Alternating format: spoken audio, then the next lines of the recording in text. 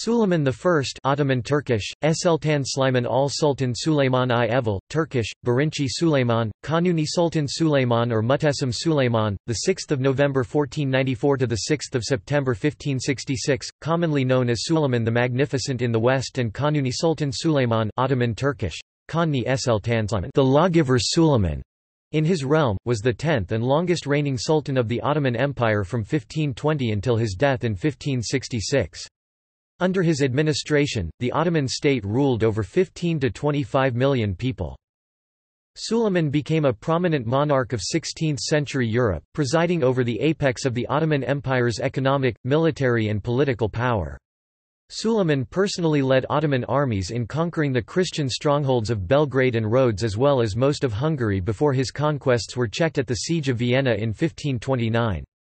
He annexed much of the Middle East in his conflict with the Safavids and large areas of North Africa as far west as Algeria. Under his rule, the Ottoman fleet dominated the seas from the Mediterranean to the Red Sea and through the Persian Gulf. At the helm of an expanding empire, Suleiman personally instituted major legislative changes relating to society, education, taxation, and criminal law. His reforms, carried out in conjunction with the empire's chief judicial official Ibusud Effendi, harmonized the relationship between the two forms of Ottoman law, sultanic and religious sharia. He was a distinguished poet and goldsmith. He also became a great patron of culture, overseeing the golden age of the Ottoman Empire in its artistic, literary and architectural development. Breaking with Ottoman tradition, Suleiman married Hürrem Sultan, a woman from his harem, a Christian of Ruthenian origin who converted to Islam, and who became famous in the West by the name Roxolana, purportedly due to her red hair. Their son Selim II succeeded Suleiman following his death in 1566 after 46 years of rule. Suleiman's other potential heirs Mehmed and Mustafa had died, the former from smallpox and the latter had been strangled to death 13 years earlier at the Sultan's order. His other son Bayezid was executed in 1561 on Suleiman's orders, along with his 4 sons, after a rebellion. Although scholars no longer believe that the empire declined after his death, the end of Suleiman's reign is still frequently characterized as a watershed in Ottoman history. In the decades after Suleiman, the empire began to experience significant political, institutional, and economic changes, a phenomenon often referred to as the transformation of the Ottoman Empire.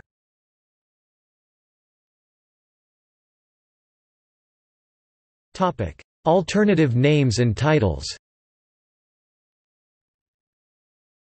Suleiman the Magnificent Muhteşem Süleyman, as he was known in the West, was also called Suleiman I Sultan Süleyman Sultan Süleyman I Evil, and Suleiman the Lawgiver Kanuni Sultan Süleyman Kanuni Sultan Süleyman for his reform of the Ottoman legal system. It is unclear when exactly the term Kanuni the Lawgiver first came to be used as an epithet for Suleiman. It is entirely absent from 16th and 17th century Ottoman sources, and may date from the early 18th century.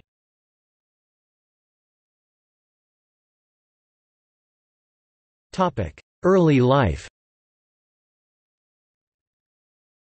Suleiman was born in Trabzon along the east coast of the Black Sea to Safavid Selim, later Selim I, probably on 6 November 1494, although this date is not known with absolute certainty. His mother was Hafsa Sultan, a convert to Islam of unknown origins, who died in 1534. At the age of 7, Suleiman was sent to study science, history, literature, theology and military tactics in the schools of the imperial Topkapi Palace in Constantinople, modern Istanbul.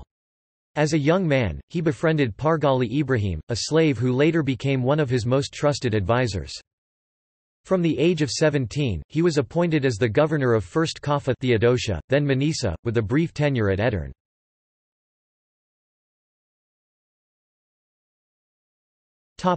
Accession. Upon the death of his father, Selim I r. 1512–1520, Suleiman entered Constantinople and ascended to the throne as the 10th Ottoman Sultan. An early description of Suleiman, a few weeks following his accession, was provided by the Venetian envoy Bartolomeo Contarini. The Sultan is only 25 years actually 26 old, tall and slender but tough, with a thin and bony face. Facial hair is evident but only barely. The Sultan appears friendly and in good humor. Rumor has it that Suleiman is aptly named, enjoys reading, is knowledgeable and shows good judgment. Some historians claim that in his youth Suleiman had an admiration for Alexander the Great.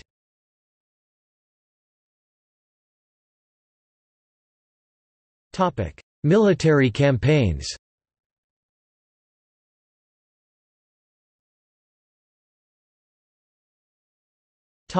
Conquests in Europe.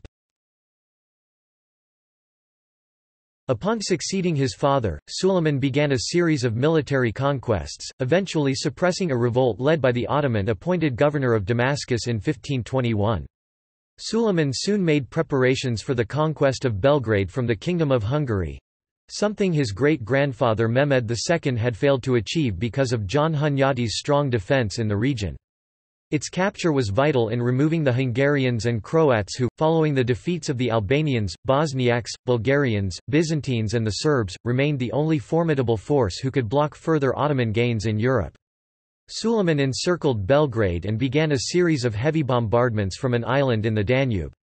Belgrade, with a garrison of only 700 men, and receiving no aid from Hungary, fell in August 1521. The fall of Christendom's major strongholds spread fear across Central Europe. As the ambassador of the Holy Roman Empire to Constantinople was to note, "The capture of Belgrade was at the origin of the dramatic events which engulfed Hungary. It led to the death of King Louis, the capture of Buda, the occupation of Transylvania, the ruin of a flourishing kingdom and the fear of neighbouring nations that they would suffer the same fate." The road to Hungary and Austria lay open, but Suleiman turned his attention instead to the eastern Mediterranean island of Rhodes, the home base of the Knights Hospitaller. In the summer of 1522, taking advantage of the large navy he inherited from his father, Suleiman dispatched an armada of some 400 ships towards Rhodes, while personally leading an army of 180,000 across Asia Minor to a point opposite the island itself. Here Suleiman built a large fortification, Marmaris Castle, that served as a base for the Ottoman navy. Following the brutal 5-month siege of Rhodes 1522, Rhodes capitulated and Suleiman allowed the Knights of Rhodes to depart. The conquest of the island cost the Ottomans 50,000 to 60,000 dead from battle and sickness. Christian claims went as high as 64,000 Ottoman battle deaths and 50,000 disease deaths. As relations between Hungary and the Ottoman Empire deteriorated, Suleiman resumed his campaign in Central Europe, and on 29 August 1526 he defeated Louis II of Hungary 1506–26 at the Battle of Mohacs. In its wake, Hungarian resistance collapsed, and the Ottoman Empire became the preeminent power in Central Europe. Upon encountering the lifeless body of King Louis, Suleiman is said to have lamented, "I came indeed in arms against him, but it was not my wish that he should be thus cut off before he scarcely tasted the sweets of life and royalty." While Suleiman was campaigning in Hungary, Turkmen tribes in central Anatolia in Cilicia revolted under the leadership of Kalendar Celebi. Some Hungarian nobles proposed that Ferdinand, who was the ruler of neighbouring Austria and tied to Louis II's family by marriage, be king of Hungary, citing previous agreements that the Habsburgs would take the Hungarian throne if Louis died without heirs. However, other nobles turned to the nobleman Ioan Zapolya, who was being supported by Suleiman. Under Charles V and his brother Ferdinand I, the Habsburgs reoccupied Buda and took possession of Hungary. Reacting in 1529, Suleiman marched through the valley of the Danube and regained control of Buda. In the following autumn, his forces laid siege to Vienna. This was to be the Ottoman Empire's most ambitious expedition and the apogee of its drive to the west. With a reinforced garrison of 16,000 men, the Austrians inflicted the first defeat on Suleiman, sowing the seeds of a bitter Ottoman-Habsburg rivalry that lasted until the 20th century. His second attempt to conquer Vienna failed in 1532, as Ottoman forces were delayed by the siege of guns and failed to reach Vienna. In both cases, the Ottoman army was plagued by bad weather, forcing them to leave behind essential siege equipment, and was hobbled by overstretched supply lines. By the 1540s, a renewal of the conflict in Hungary presented Suleiman with the opportunity to avenge the defeat suffered at Vienna. In 1541 the Habsburgs attempted to lay siege to Buda but were repulsed, and more Habsburg fortresses were captured by the Ottomans in 2 consecutive campaigns in 1541 and 1544. As a result, Ferdinand and Charles were forced to conclude a humiliating 5-year treaty with Suleiman. Ferdinand renounced his claim to the Kingdom of Hungary and was forced to pay a fixed yearly sum to the Sultan for the Hungarian lands he continued to control. Of more symbolic importance, the treaty referred to Charles V not as emperor but as the King of Spain, leading Suleiman to identify as the true Caesar.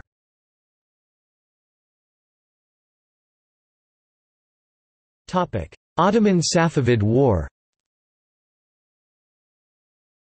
As Suleiman stabilized his European frontiers, he now turned his attention to the ever-present threat posed by the Shia Safavid dynasty of Persia. Two events in particular were to precipitate a recurrence of tensions.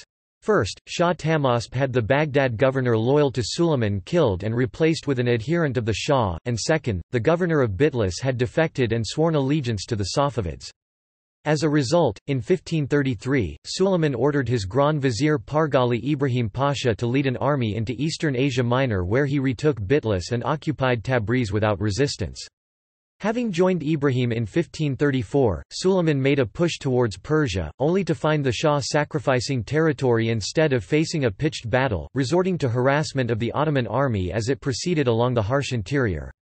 When in the following year Suleiman made a grand entrance into Baghdad, he greatly enhanced his prestige by restoring the tomb of Abu Hanifa, the founder of the Hanafi school of Islamic law to which the Ottomans adhered. Attempting to defeat the Shah once and for all, Suleiman embarked upon a second campaign in 1548–1549.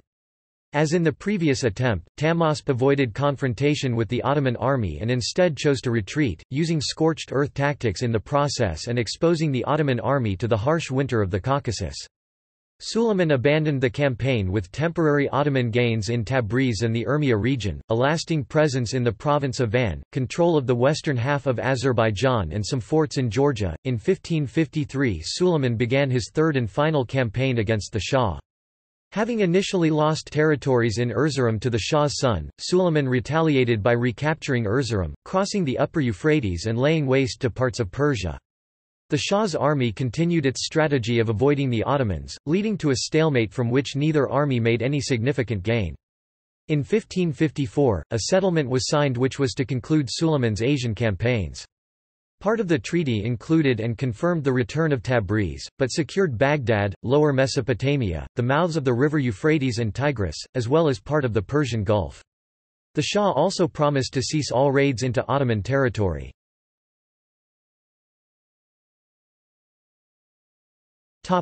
Campaigns in the Indian Ocean. Ottoman ships had been sailing in the Indian Ocean since the year 1518. Ottoman admirals such as Hürrem Sultan Pasha, Saidi Ali Reis and Kurtolu Hazir Reis are known to have voyaged to the Mughal imperial ports of Thatta, Surat and Hanhira. The Mughal Emperor Akbar himself is known to have exchanged 6 documents with Suleiman the Magnificent. In the Indian Ocean, Suleiman led several naval campaigns against the Portuguese in an attempt to remove them and re-establish trade with India. Aden in Yemen was captured by the Ottomans in 1538, in order to provide an Ottoman base for raids against Portuguese possessions on the western coast of India. Sailing on to India, the Ottomans failed against the Portuguese at the Siege of Diu in September 1538, but then returned to Aden, where they fortified the city with 100 pieces of artillery.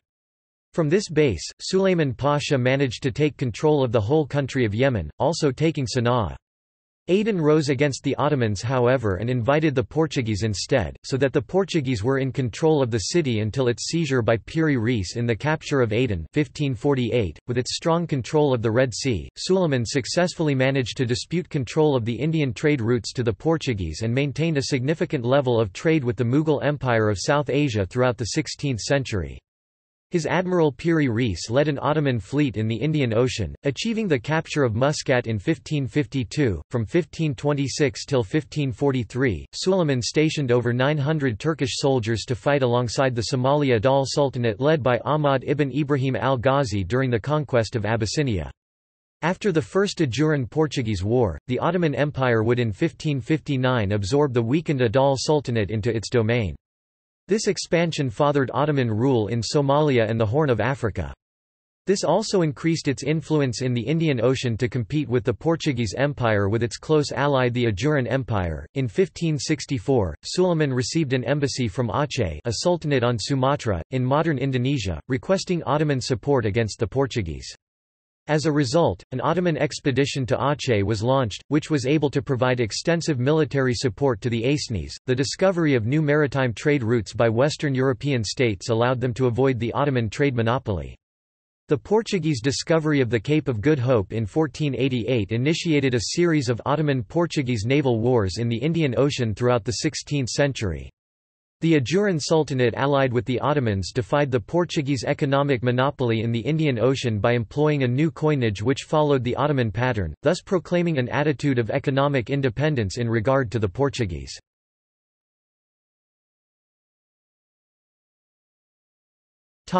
Mediterranean and North Africa. Having consolidated his conquests on land, Suleiman was greeted with the news that the fortress of Koroni in Morea, the modern Peloponnese, peninsular Greece, had been lost to Charles V's admiral, Andrea Doria. The presence of the Spanish in the eastern Mediterranean concerned Suleiman, who saw it as an early indication of Charles V's intention to rival Ottoman dominance in the region. Recognizing the need to reassert naval preeminence in the Mediterranean, Suleiman appointed an exceptional naval commander in the form of Khair ad-Din, known to Europeans as Barbarossa. Once appointed admiral-in-chief, Barbarossa was charged with rebuilding the Ottoman fleet, to such an extent that the Ottoman navy equaled in number those of all other Mediterranean countries put together. In 1535, Charles V led a Holy League of 27,000 soldiers, 10,000 Spaniards, 8,000 Italians, 8,000 Germans, and 700 Knights of St. John to victory against the Ottomans at Tunis, which together with the war against Venice the following year, led Suleiman to accept proposals from Francis I of France to form an alliance against Charles. In 1538, the Spanish fleet was defeated by Barbarossa at the Battle of Preveza, securing the eastern Mediterranean for the Turks for 33 years, until the defeat at the Battle of Lepanto in 1571. East of Morocco, huge Muslim territories in North Africa were annexed. The Barbary states of Tripolitania, Tunisia and Algeria became autonomous provinces of the empire, serving as the leading edge of Suleiman's conflict with Charles V, whose attempt to drive out the Turks failed in 1541. The piracy carried on thereafter by the Barbary pirates of North Africa can be seen in the context of the wars against Spain. In 1542, facing a common Habsburg enemy, Francis I sought to renew the Franco-Ottoman alliance. As a result, Suleiman dispatched 100 galleys under Barbarossa to assist the French in the western Mediterranean. Barbarossa pillaged the coast of Naples and Sicily before reaching France, where Francis made Toulon the Ottoman admiral's naval headquarters. Barbarossa attacked and captured Nice in 1543.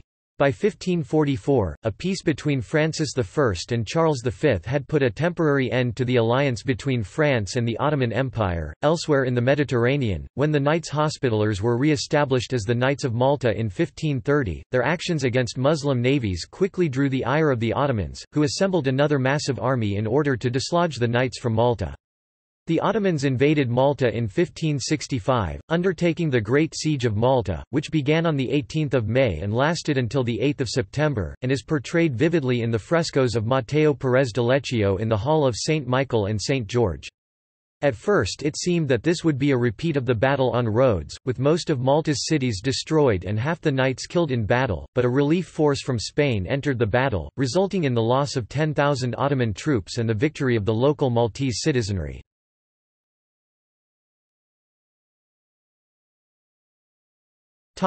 Administrative reforms. While Sultan Suleiman was known as the Magnificent in the West, he was always Kanuni Suleiman or the lawgiver, Kanuni to his own Ottoman subjects.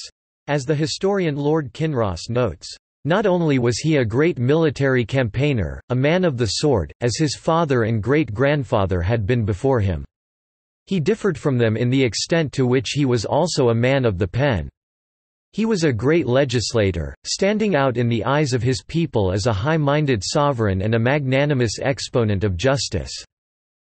The overriding law of the empire was the Sharia, or sacred law, which as the divine law of Islam was outside of the sultan's powers to change. Yet an area of distinct law known as the Qanuns, canonical legislation, was dependent on Suleiman's will alone, covering areas such as criminal law, land tenure and taxation. He collected all the judgments that had been issued by the 9 Ottoman sultans who preceded him.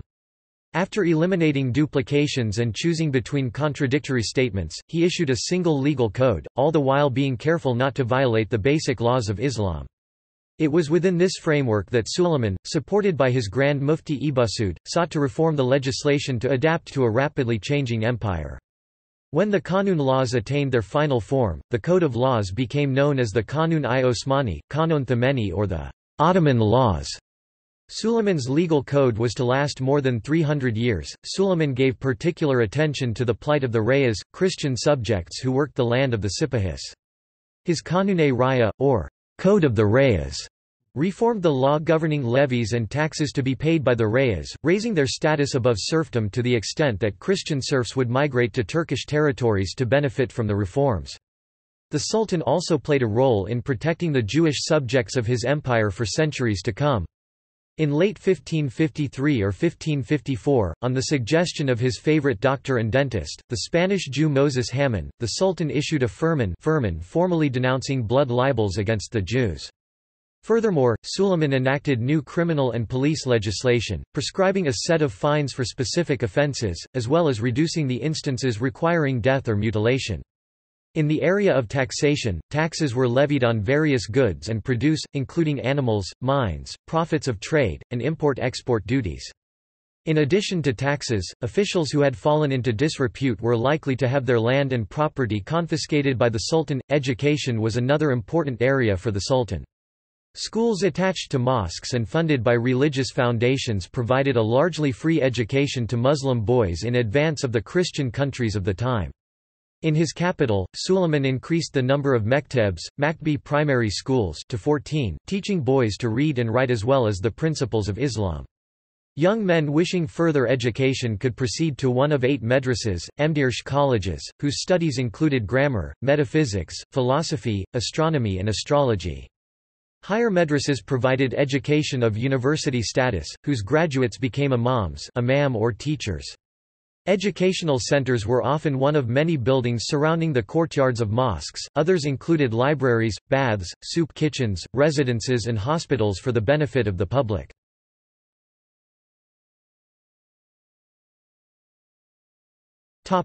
Cultural achievements. Under Suleiman's patronage, the Ottoman Empire entered the golden age of its cultural development. Hundreds of imperial artistic societies called the Al-Hurf-e-Hli-Hirf, Community of the Craftsmen, were administered at the imperial seat, the Topkapi Palace. After an apprenticeship, artists and craftsmen could advance in rank within their field and were paid commensurate wages in quarterly annual installments. Payroll registers that survive testify to the breadth of Suleiman's patronage of the arts. The earliest of documents dating from 1526 list 40 societies with over 600 members. The Ehli-Hirf attracted the empire's most talented artisans to the Sultan's court, both from the Islamic world and from the recently conquered territories in Europe, resulting in a blend of Arabic, Turkish and European cultures. Artisans in service of the court included painters, book binders, furriers, jewelers and goldsmiths. Whereas previous rulers had been influenced by Persian culture, Suleiman's father, Selim I, wrote poetry in Persian. Suleiman's patronage of the arts saw the Ottoman Empire assert its own artistic legacy. Suleiman himself was an accomplished poet, writing in Persian and Turkish under the Takalis nom de plume Mahibi, lover. Some of Suleiman's verses have become Turkish proverbs, such as the well-known "Everyone aims at the same meaning," but many are the versions of the story. When his young son Mehmed died in 1543, he composed a moving chronogram to commemorate the year, peerless among princes, my Sultan Mehmed. In addition to Suleiman's own work, many great talents enlivened the literary world during Suleiman's rule, including Fuzuli and Baki. The literary historian Elias John Wilkinson Gibb observed that, "At no time, even in Turkey, was greater encouragement given to poetry than during the reign of this sultan." Suleiman's most famous verse is, Suleiman also became renowned for sponsoring a series of monumental architectural developments within his empire. The Sultan sought to turn Constantinople into the center of Islamic civilization by a series of projects, including bridges, mosques, palaces and various charitable and social establishments. The greatest of these were built by the Sultan's chief architect, Mimar Sinan, under whom Ottoman architecture reached its zenith. Sinan became responsible for over 300 monuments throughout the empire, including his two masterpieces, the Suleymaniye and Selimiye mosques, the latter built in Adrianople, now Edirne, in the reign of Suleiman's son Selim II. Suleiman also restored the Dome of the Rock in Jerusalem and the walls of Jerusalem, which are the current walls of the Old City of Jerusalem, renovated the Kaaba in Mecca, and constructed a complex in Damascus.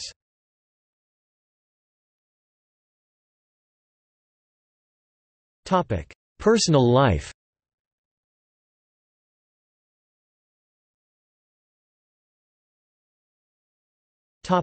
Consorts.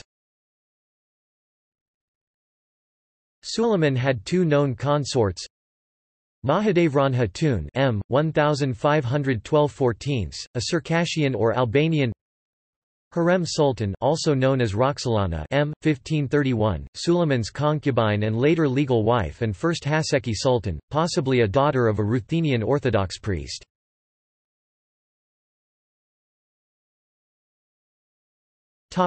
Issue. Suleiman had several children with his consorts, including sons. Sazaid Mahmud 1512, Manisa Palace, Manisa 1522, Topkapi Palace, Istanbul, buried in Yavuz Selim Mosque. Sazaid Mustafa 1515, Manisa Palace, Manisa, killed on 6 October 1553, Konya, buried in Muradia Complex, Bursa, son with Mahidevran. Sazaid Murad, 1519, Manisa Palace, Manisa 1521, Topkapi Palace, Istanbul, buried in Yavuz Selim Mosque. Sazaid Mehmed 1521, Topkapi Palace, Istanbul, 6 November 1543, Manisa Palace, Manisa, buried in Sazaid Mosque, Istanbul, son with Hürrem. Sazaid Abdullah 1522, Topkapi Palace, Istanbul 1525, Topkapi Palace, Istanbul, buried in Yavuz Selim Mosque, son with Hürrem or Mahidevran. Sultan Selim II, the 28th of May 1524, Topkapi Palace, Istanbul, 12/15 December 1574, Topkapi Palace, Istanbul, buried in Selim II Mausoleum, Hagia Sophia Mosque, son with Hürrem.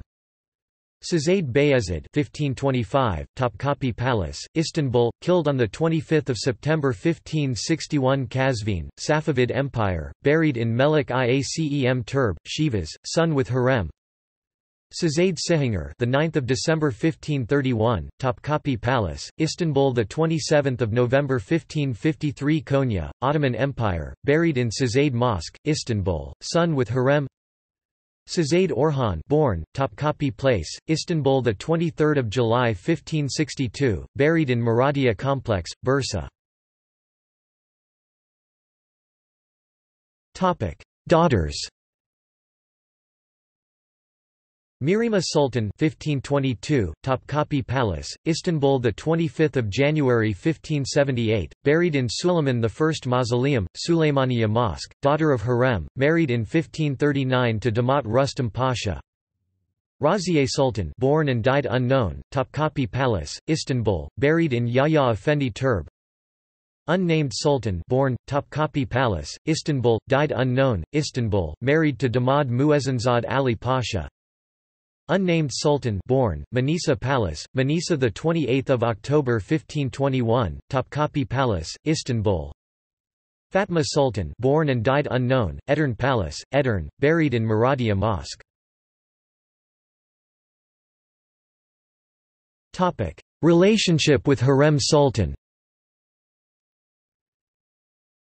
Suleiman was infatuated with Hürrem Sultan, a harem girl from Ruthenia, then part of Poland. Western diplomats, taking notice of the palace gossip about her, called her Rusalazi or Roxolana, referring to her Ruthenian origins. The daughter of an Orthodox priest, she was captured by Tatars from Crimea, sold as a slave in Constantinople, and eventually rose through the ranks of the harem to become Suleiman's favorite. Breaking with 2 centuries of Ottoman tradition, a former concubine had thus become the legal wife of the Sultan, much to the astonishment of the observers in the palace and the city. He also allowed Hürrem Sultan to remain with him at court for the rest of her life, breaking another tradition. that when imperial heirs came of age, they would be sent along with the imperial concubine who bore them to govern remote provinces of the empire, never to return unless their progeny succeeded to the throne. Under his pen name, Muhibbi, Sultan Suleiman composed this poem for Hürrem Sultan. Languages. Suleiman could speak Ottoman Turkish, Arabic, Chagatai, Persian and Serbian.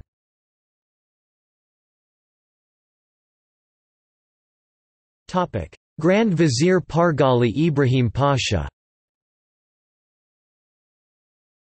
Pargalı Ibrahim Pasha was a friend of Suleiman from before his accession. Ibrahim was originally a Christian from Parga in Epirus, who was captured in a raid during the 1499–1503 Ottoman-Venetian War, and was given as a slave to Suleiman most likely in 1514. Suleiman made him the royal falconer, then promoted him to first officer of the royal bedchamber. Ibrahim Pasha rose to Grand Vizier in 1523 and commander-in-chief of all the armies. Suleiman also conferred upon Ibrahim Pasha the honour of Beylerbeyi of Rumelia, first-ranking military governor-general, granting Ibrahim authority over all Ottoman territories in Europe, as well as command of troops residing within them in times of war. According to a 17th-century chronicler, Ibrahim had asked Suleiman not to promote him to such high positions, fearing for his safety, to which Suleiman replied that under his reign, no matter what the circumstance, Ibrahim would never be put to death, yet Ibrahim eventually fell from grace with the Sultan. During his 13 years as Grand Vizier, his rapid rise to power and vast accumulation of wealth had made Ibrahim many enemies at the Sultan's court. Reports had reached the Sultan of Ibrahim's impudence during a campaign against the Persian Safavid Empire, in particular his adoption of the title Saraskar Sultan was seen as a grave affront to Suleiman. Suleiman's suspicion of Ibrahim was worsened by a quarrel between the latter and the finance secretary Iskender Celebi. The dispute ended in the disgrace of Celebi on charges of intrigue, with Ibrahim convincing Suleiman to sentence the Defterdar to death. Before his death, however, Celebi's last words were to accuse Ibrahim of conspiracy against the Sultan. These dying words convinced Suleiman of Ibrahim's disloyalty, and on 15 March 1536 Ibrahim was executed.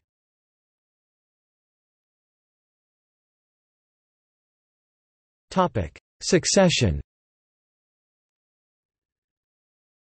Sultan Suleiman's two consorts Hürrem and Mahidevran had borne him 6 sons, 4 of whom survived past the 1550s. They were Mustafa, Selim, Bayezid, and Cihangir. Of these, the eldest was not Hürrem Sultan's son, but rather Mahidevran's, and therefore preceded Hürrem's children in the order of succession. Hürrem was aware that should Mustafa become sultan her own children would be strangled.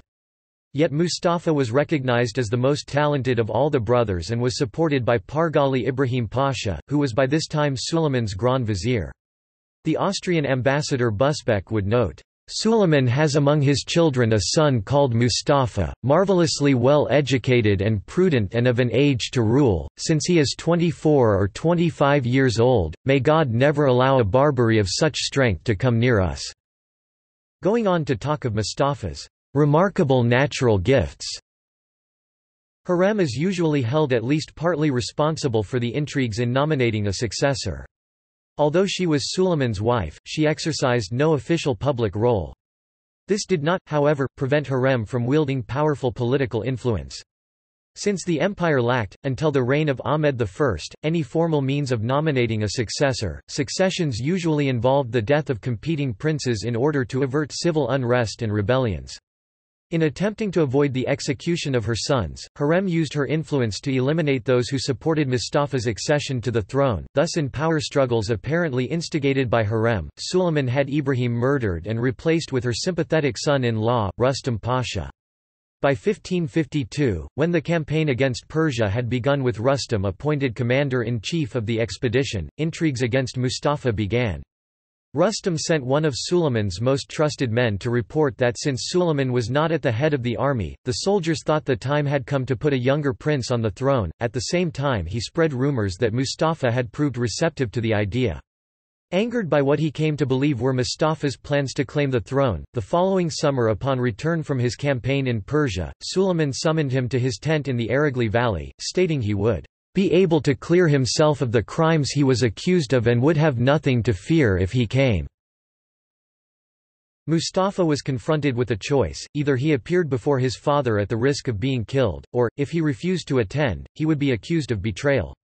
In the end, Mustafa chose to enter his father's tent, confident that the support of the army would protect him. Busbek, who claims to have received an account from an eyewitness, describes Mustafa's final moments. As Mustafa entered his father's tent, Suleiman's eunuchs attacked Mustafa, with the young prince putting up a brave defense. Suleiman, separated from the struggle only by the linen hangings of the tent, peered through the chamber of his tent and directed fierce and threatening glances upon the mutes, and by menacing gestures sternly rebuked their hesitation. Thereupon, the mutes in their alarm, redoubling their efforts, hurled Mustafa to the ground and, throwing the bowstring round his neck, strangled him.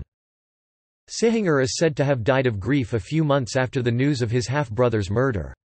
The two surviving brothers, Selim and Bayezid, were given command in different parts of the empire. Within a few years, however, civil war broke out between the brothers, each supported by his loyal forces. With the aid of his father's army, Selim defeated Bayezid in Konya in 1559, leading the latter to seek refuge with the Safavids along with his 4 sons. Following diplomatic exchanges, the Sultan demanded from the Safavid Shah that Bayezid be either extradited or executed. In return for large amounts of gold, the Shah allowed a Turkish executioner to strangle Bayezid and his 4 sons in 1561, clearing the path for Selim's succession to the throne 5 years later.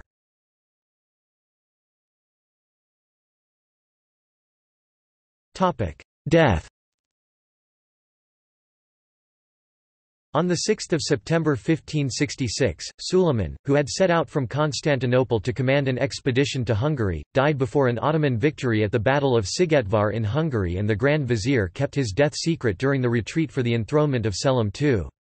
Just the night before, the sickly Sultan died in his tent, 2 months before he would have turned 72. The Sultan's body was taken back to Istanbul to be buried, while his heart, liver, and some other organs were buried in Turbake, outside Szigetvar. A mausoleum was constructed above the burial site, and came to be regarded as a holy place and pilgrimage site. Within a decade, a mosque and Sufi hospice were built near it, and the site was protected by a salaried garrison of several dozen men.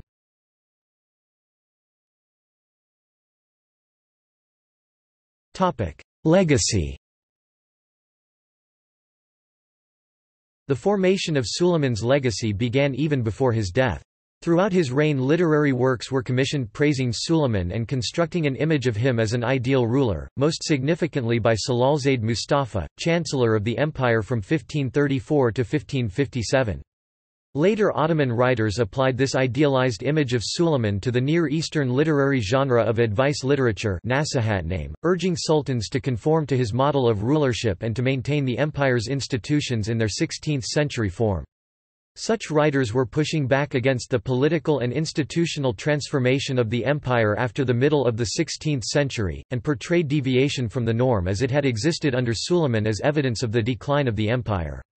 Western historians, failing to recognize that these decline writers were working within an established literary genre and often had deeply personal reasons for criticizing the empire, long took their claims at face value and consequently adopted the idea that the empire entered a period of decline after the death of Suleiman. Since the 1980s, this view has been thoroughly re-examined, and modern scholars have come to overwhelmingly reject the idea of decline, labeling it an untrue myth. At the time of Suleiman's death, the Ottoman Empire was one of the world's foremost powers. Suleiman's conquests had brought under the control of the empire major Muslim cities such as Baghdad, many Balkan provinces reaching present-day Croatia and Hungary, and most of North Africa. His expansion into Europe had given the Ottoman Turks a powerful presence in the European balance of power. Indeed, such was the perceived threat of the Ottoman Empire under the reign of Suleiman that Austria's ambassador Busbek warned of Europe's imminent conquest. On the Turks' side are the resources of a mighty empire, strength unimpaired, habituation to victory, endurance of toil, unity, discipline, frugality and watchfulness. Can we doubt what the result will be? When the Turks have settled with Persia, they will fly at our throats supported by the might of the whole East. How unprepared we are I dare not say." Suleiman's legacy was not, however, merely in the military field. The French traveller Jean de Thévenot bears witness a century later to the strong agricultural base of the country, the well-being of the peasantry, the abundance of staple foods and the pre-eminence of organization in Suleiman's government." Even 30 years after his death, "Sultan Suleiman" was quoted by the English playwright William Shakespeare as a military prodigy in The Merchant of Venice, where the Prince of Morocco boasts about his prowess by saying that he defeated Suleiman in 3 battles Act 2, Scene 1. Through the distribution of court patronage, Suleiman also presided over a golden age in Ottoman arts, witnessing immense achievement in the realms of architecture, literature, art, theology and philosophy. Today the skyline of the Bosphorus and of many cities in modern Turkey and the former Ottoman provinces, are still adorned with the architectural works of Mimar Sinan. One of these, the Süleymaniye Mosque, is the final resting place of Suleiman. He is buried in a domed mausoleum attached to the mosque. Nevertheless, assessments of Suleiman's reign have frequently fallen into the trap of the great man theory of history. The administrative, cultural, and military achievements of the age were a product not of Suleiman alone, but also of the many talented figures who served him, such as Grand Viziers Ibrahim Pasha and Rustam Pasha, the Grand Mufti Ibusud Effendi, who played a major role in legal reform, and Chancellor and chronicler Salalzade Mustafa, who played a major role in bureaucratic expansion and in constructing Suleiman's legacy.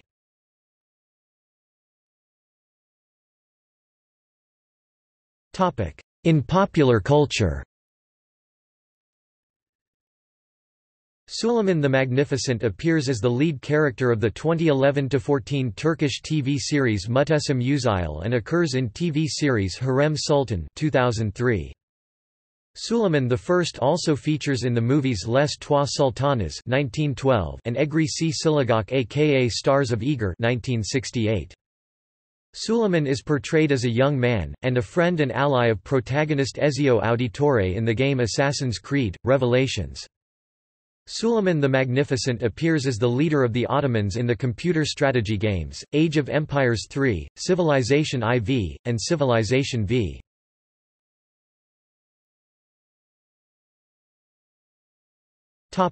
See also: List of revolts during Suleiman's reign. Notes